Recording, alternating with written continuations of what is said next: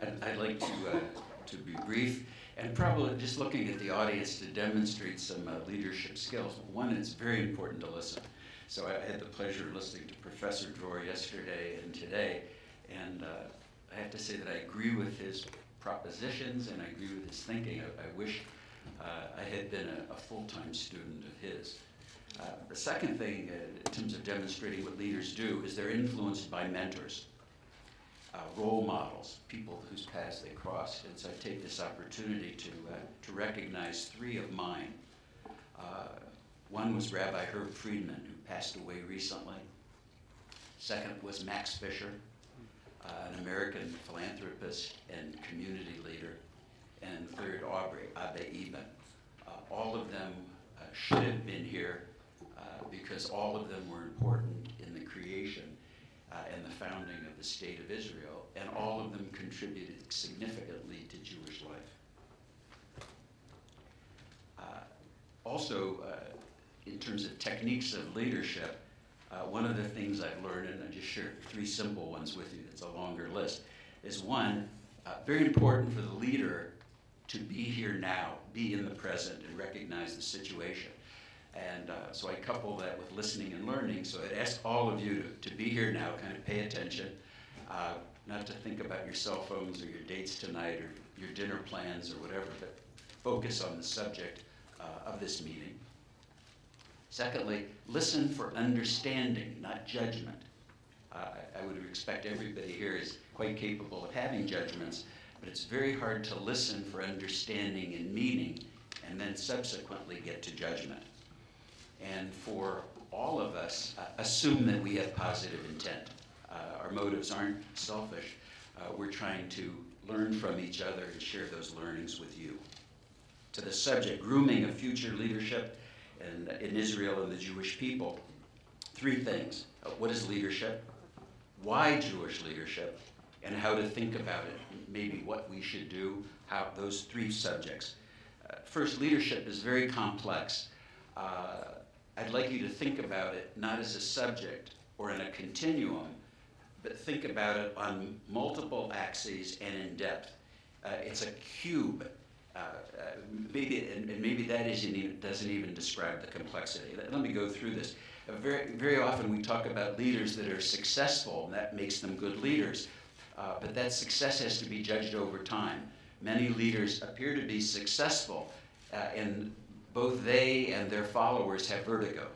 That is, they simply haven't had enough time to judge the value of their ideas. And I think leaders are sensitive to their own judgment, their own vertigo, and they recognize that their success is measured over time. History is the best judge. History, leaders debate, they discuss, and even then there's a paradox between the leader who's the negotiator, the conciliator that can bring people together, and the leader who's stubborn, determined, passionate about his or her point of view and doesn't let go of it.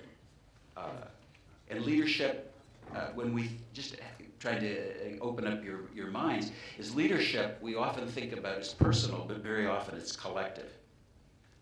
In a negative example, when we think about Adolf Hitler as a leader, we have one frame of reference. When we think about the Nazi Party and Nazism, we think about another. And yet when we think about the German people and the Holocaust, we have yet another measure of leadership and followership that's collective. Leaders inevitably see beyond, whether beyond is the next minute, the next hour, the next year, or the next century. And very often, that leader, if he's too far out on the continuum, is a daydreamer. And so part of the leader is the balance of realism, because leaders have to be doers. They have to get things done, and they have to influence other people in their followership to get things done. And leaders take courage, and leaders have to accept that in the leadership, you're changing people's thinking, you're changing organizations. What Professor Dror talks to is almost political revolution. That takes enormous strength of character for leaders to say that we have a system, and what got us here isn't going to get us there. And that's a collective vision of leadership. Quickly, Jewish leadership. Judaism is what connects Jews to Jewishness, and the role of the Jew in the world, from a leadership point of view, I think is the catalyst for our survival, for our future, and it has to be a constant reminder. The very foundation of leadership is values. Good values, positive values, moral values, or they can be contemptuous, ugly values. Hitler had a strong sense of values that would be repugnant to most of civilization, but he was clear, he was firm, and direct about his values. We would hope that the model of leadership that the Jewish people presents to the world is not just were we the cradle of civilization, we are the oldest civilization. We began the subject of ethics and values, of justice, of the Ten Commandments, of Torah, of Talmud, of democracy and freedom. And we believe in collective morality. What I would try to influence us is that it is important in a positive way to lead and have a moral compass. I believe the Jewish people invented that moral compass. As complex as it has more than 360 degrees. It has more than a north and south. But it is the moral compass of humanity and civilization. And that notion of that we should be a light unto the people, Ish-Shalom, comes from the basis of our values. And those values are our problem and they're our pride. Because we impose those values, first of all, on ourselves, but we evangelize them, and hopefully we are a light unto the nation, holding them to the highest moral values. So those who have lesser values always pick an argument with us first. And I think our future is dependent on us recognizing those foundational values, talking about them, and recognizing that that's what separates Jewish leadership, whether it's Jewish political leadership, lay leadership, civic leadership. That is foundational to us. And how I think about the future of leadership, I think about it like medicine. Something more than 100 years, medicine began to be taught in schools.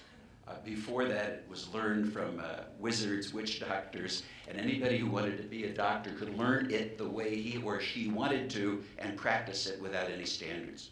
So the rationalization of medicine, I think, is relatively new to civilization. The rationalization of leadership is relatively new. And I think there's two significant parts. One is the academic part. There has to be a curriculum of leadership. If there is no curriculum, there aren't teachable points of view. It isn't history, it isn't tested, it isn't proven. Then it becomes anecdotal. And the clinical practice is about mentoring, about case study, about organizations of all sizes, recognizing that you learn not only from the academic perspective, but from the political perspective. The difficulty in this, and I think Professor Dorr speaks to it, is teaching and beginning to accept leadership. The way I would have you remember it, it's like finding eagles, finding eagle trainers, and then teaching those eagles to fly in formation. No easy task, but necessary.